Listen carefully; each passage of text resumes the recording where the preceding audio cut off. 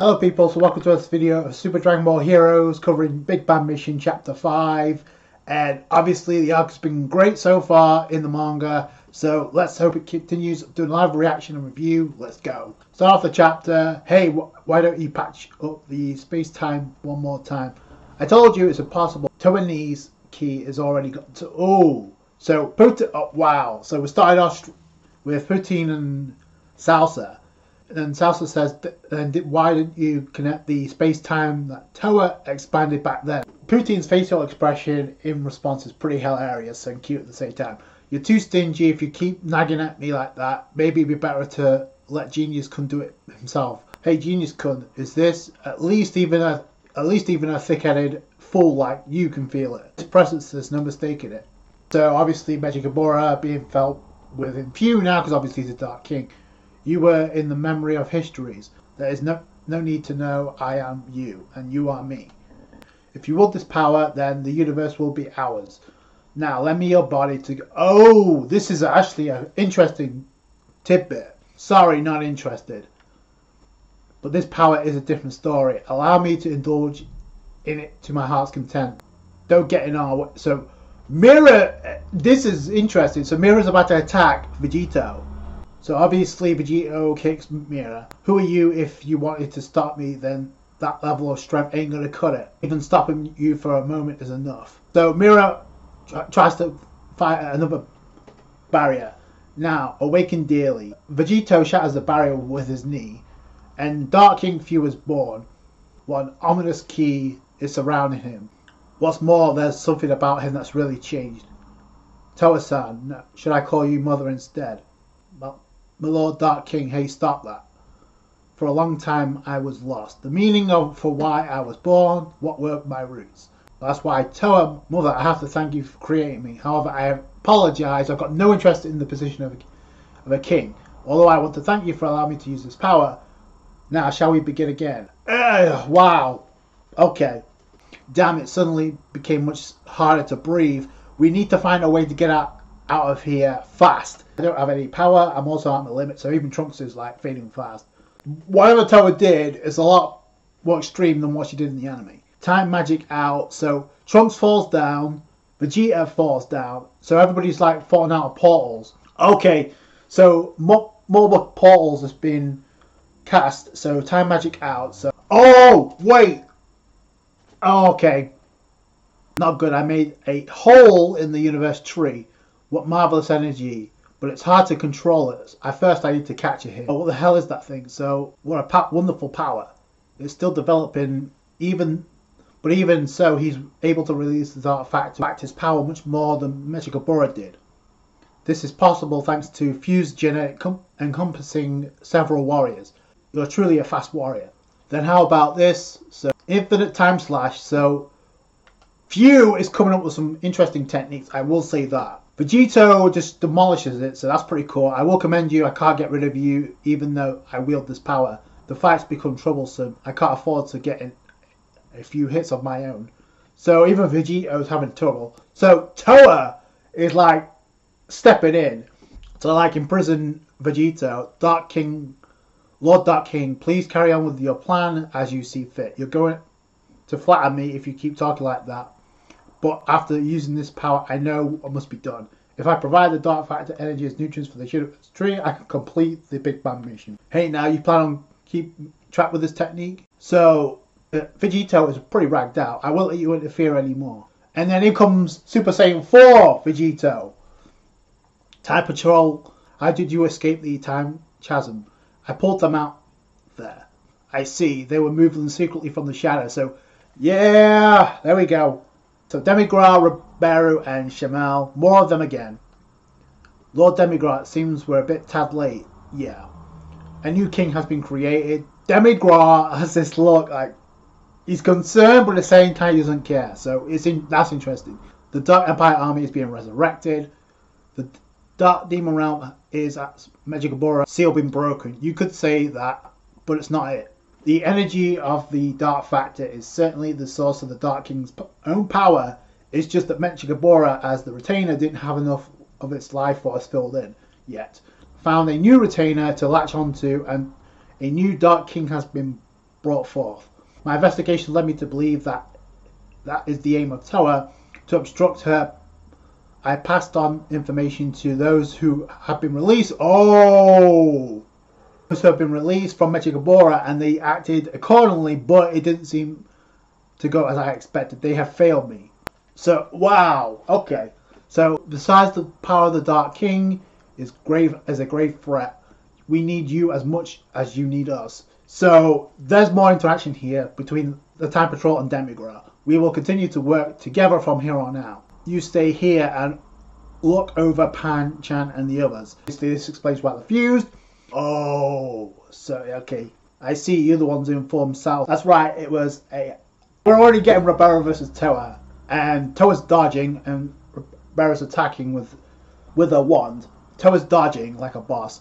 And then Mira is attacking Demigra. But Shamel blocks him. Wow!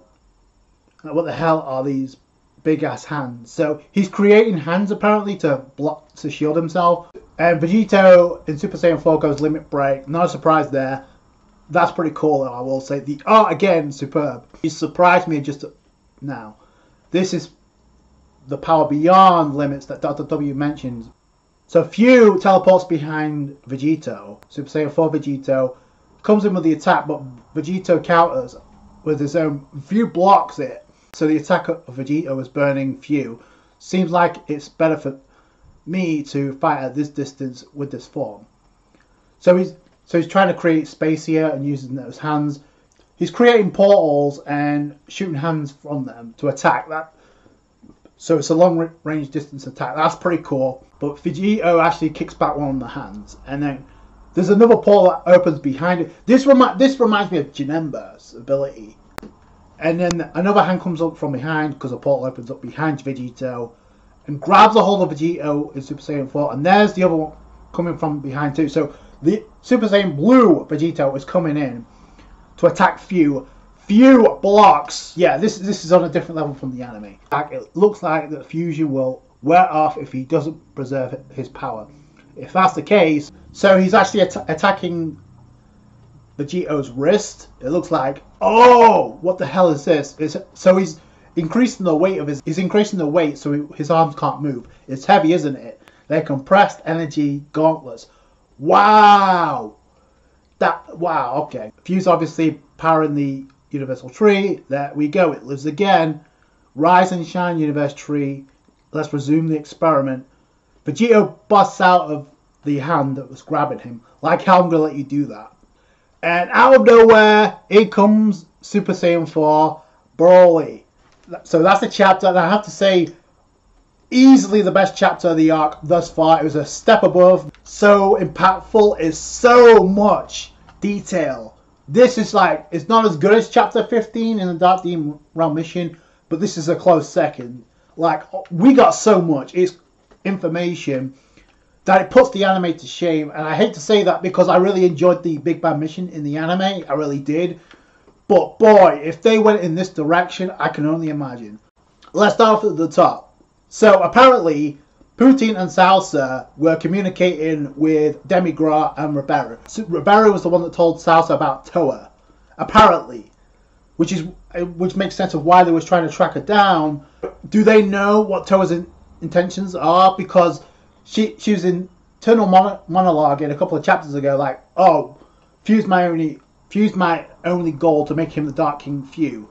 Obviously that was a plan, but she has like there's like an internal conflict because she wanted nothing to do with Poutine and Salsa, but it was Ribeiro and Demigra that recruited them. On top of that, we know Demigra just set Hearts free, and we know that where that's going to lead to. This is a huge development that did not happen in the anime. But the opening page, the opening panel, where we got the conversation between Poutine and Salsa, and even though it seemed like a gag, again, it seemed like there's conflict between both because Poutine addresses Toa as Nissan.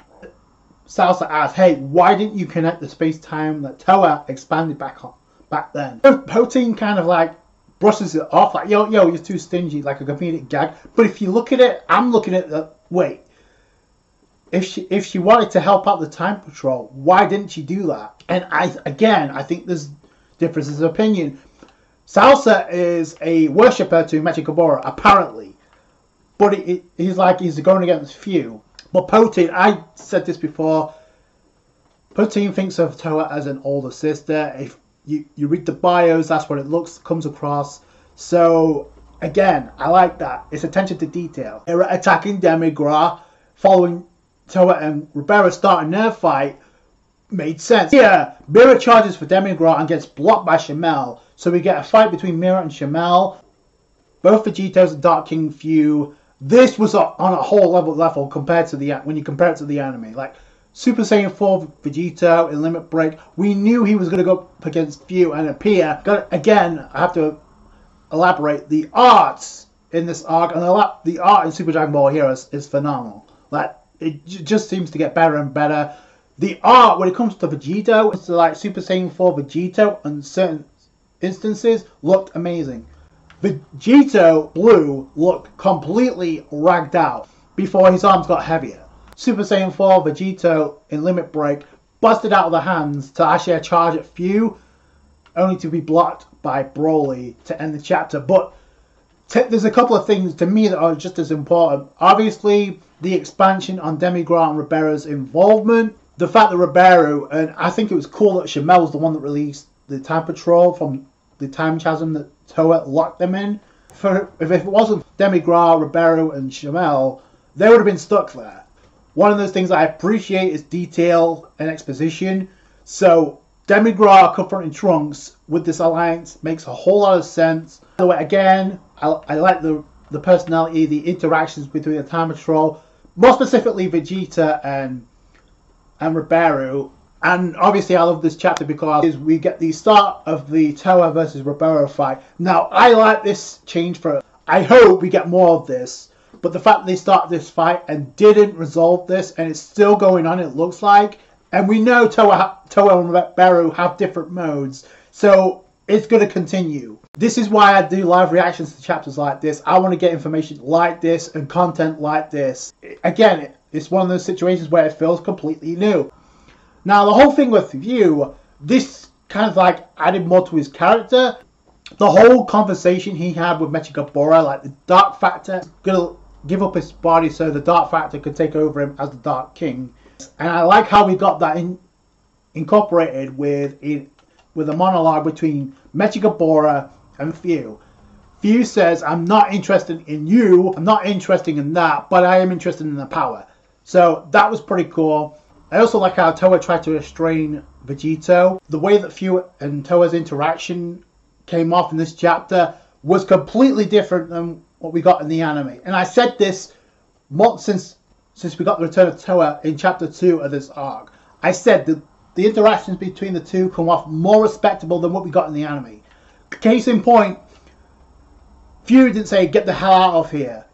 View in the anime said, after becoming the Dark King, said, Toa, get the hell out of it. Didn't even acknowledge Toa. But in here, View acknowledges Toa and actually says, thank you for the power up, but I'm going to use this power to wake up the Universal Tree. That comes off a lot more respectable, and it actually puts Toa in a better light.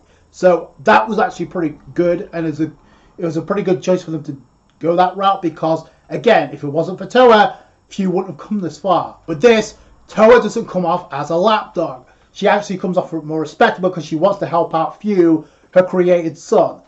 Rather than View just like cast her off as trash in the anime, only for Toa to come back and be literally a lapdog.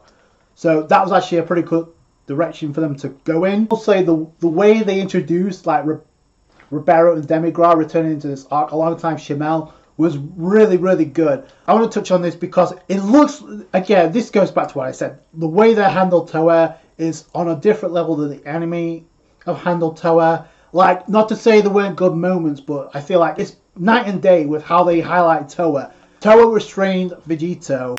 In the anime at all, Toa was just there. She did absolutely nothing until she clashed with Ribera. That was actually good.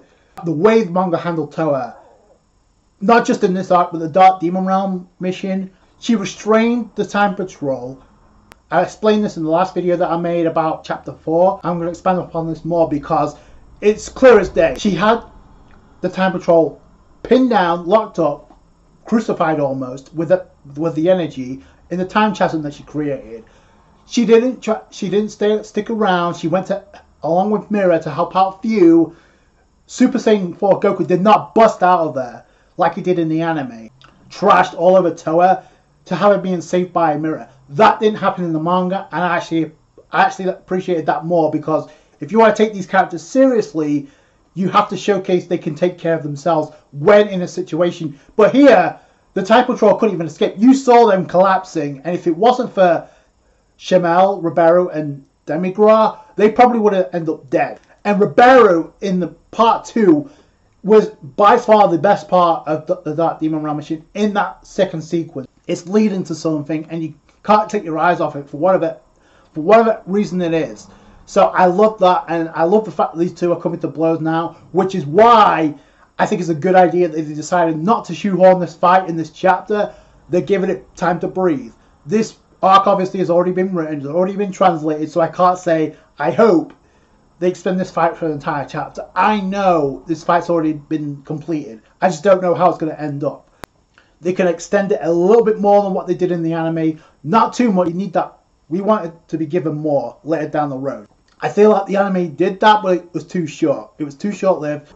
So I'm excited to see where that goes. Obviously, Broly intercepts. I think it's a completely different the way that he does it in the anime.